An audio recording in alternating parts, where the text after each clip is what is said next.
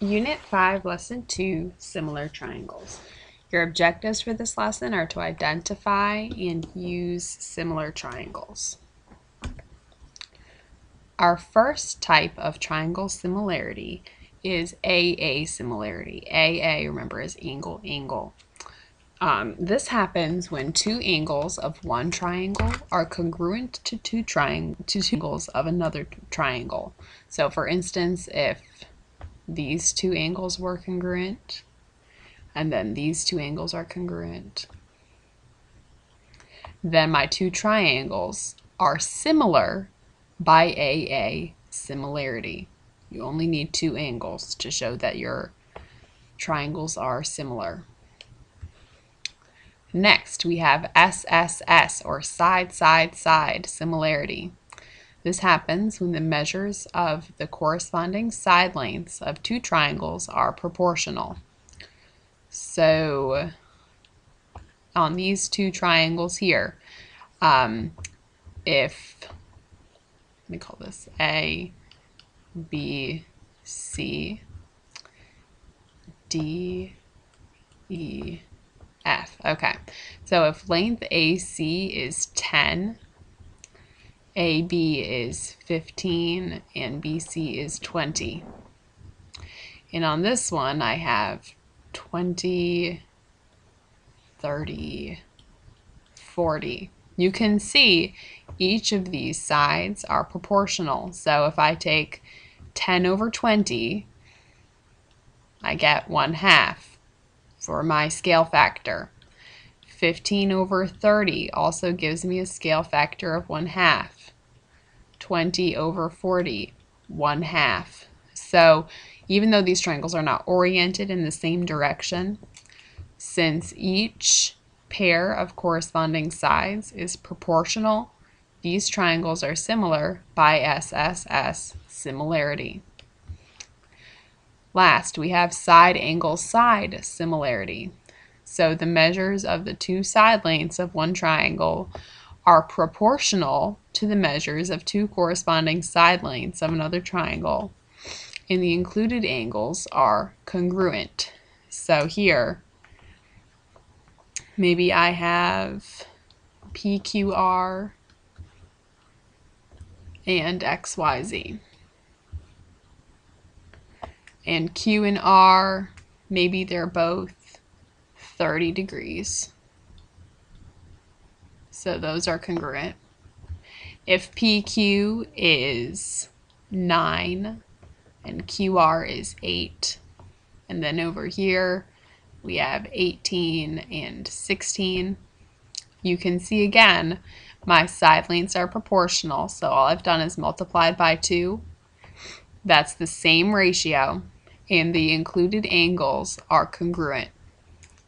So that would be side angle side similarity. Notice that side angle side and side side side we have seen before with congruence, although there the side lengths were congruent, not proportional. And angle angle, we talked about how we could not use angle angle angle to prove two things are congruent. You can use it to prove that they are similar. Okay, example 1, determine whether the triangles are similar.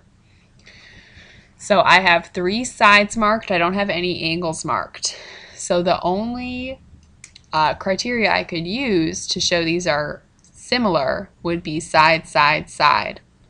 To use side, side, side, I need to prove that, or demonstrate that each pair of corresponding sides is proportional. So I'm going to just take a guess here that 10 and 15 go together.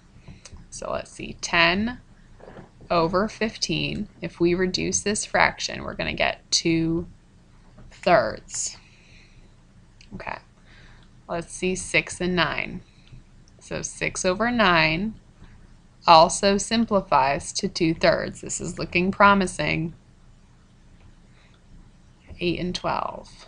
So 8 over 12 also simplifies to 2/3. So since all of these reduce to the same fraction, which is 2/3, yes, They are similar by side, side, side similarity.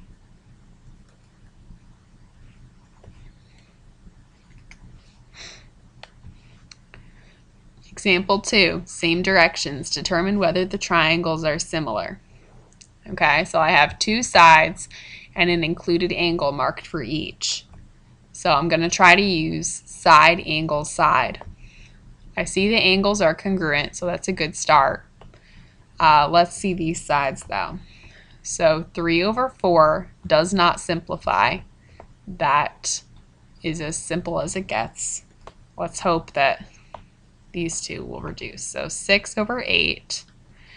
No, I know 6 is 2 times 3, 8 is 2 times 4. So this does simplify to 3/4. So since the ratio, not the ratio, yes, the ratio of the sides are the same, so they both simplify to give me a scale factor of 3/4. And that included angle is, those are congruent. I have a yes, they are similar by side, angle, side similarity.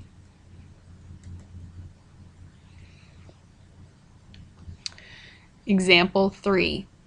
Triangle ABC is similar to triangle DEF.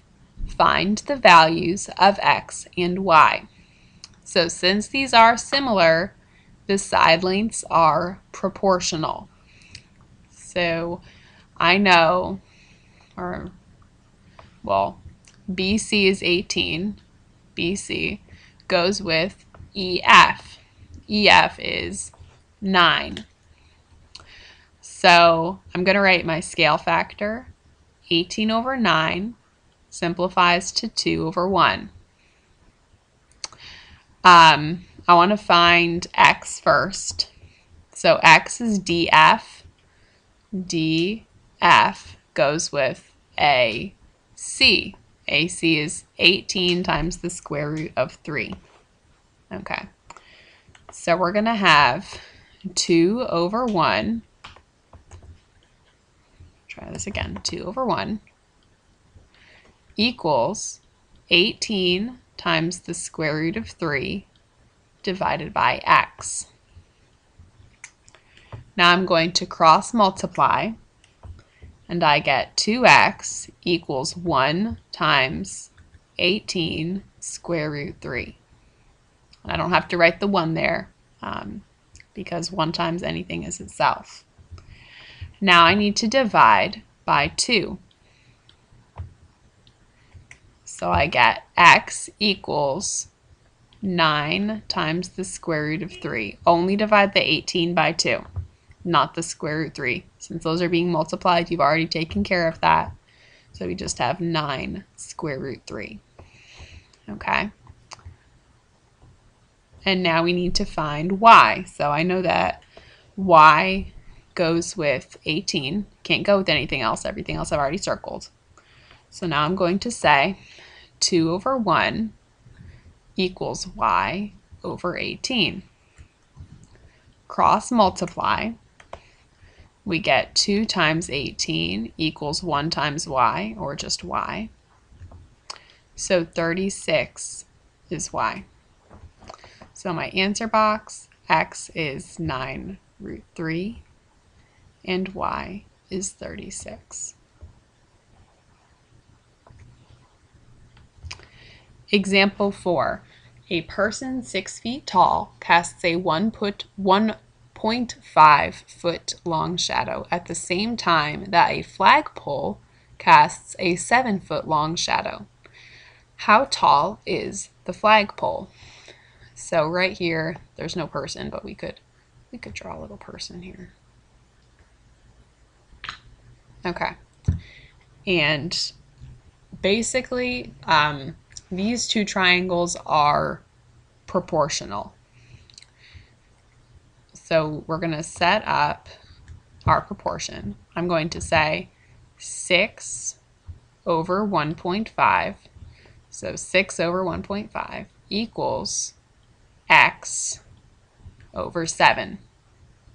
So we're keeping the two parts of the triangles together. If you wrote 1.5 over 6 equals 7 over x, that's fine. You will get the exact same value for x. But I'm just going to do it this way. So I'm going to cross multiply. 6 times 7 is 42. 1.5 times x is 1.5x. Now we need to divide by 1.5. And x is, let's check it out. 42 divided by 1.5 is 28.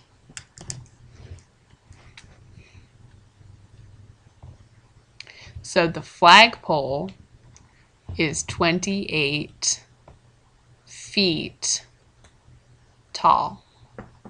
Do include the unit there, 28 feet.